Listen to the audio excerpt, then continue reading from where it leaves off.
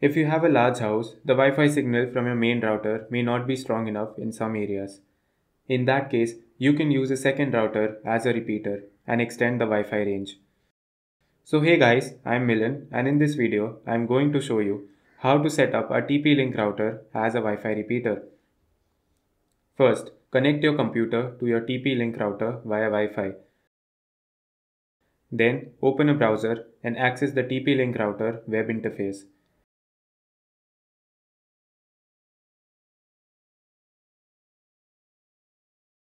Navigate to Operation Mode and select it to use as a range extender.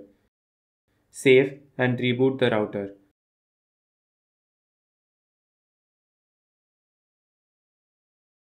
The TP-Link router is now working in repeater mode.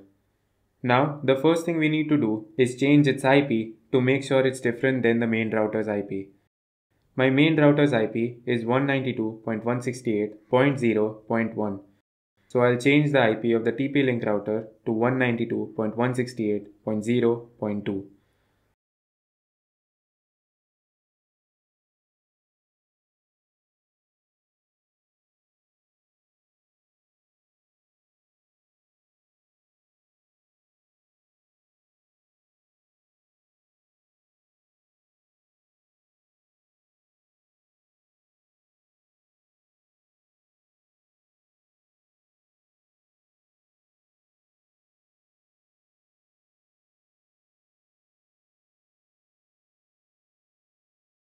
Now we need to connect the TP-Link router to the main router wirelessly. To do so, navigate to Wireless Settings. Click on Scan. Here, you should see the main network's SSID. Click Connect, then enter the Wi-Fi password of the main network.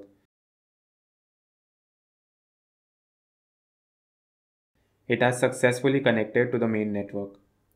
By default, the repeater gets the same SSID as of the main network.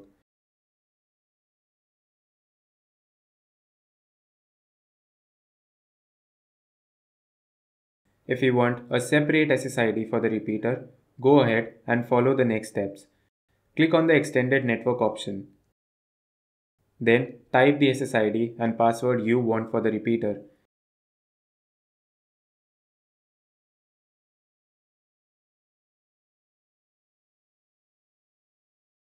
Now you have two separate SSIDs, one for the main router and other one for the repeater.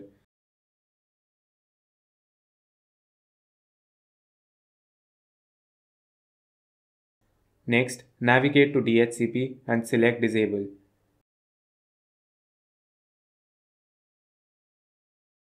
Finally, check for a connection.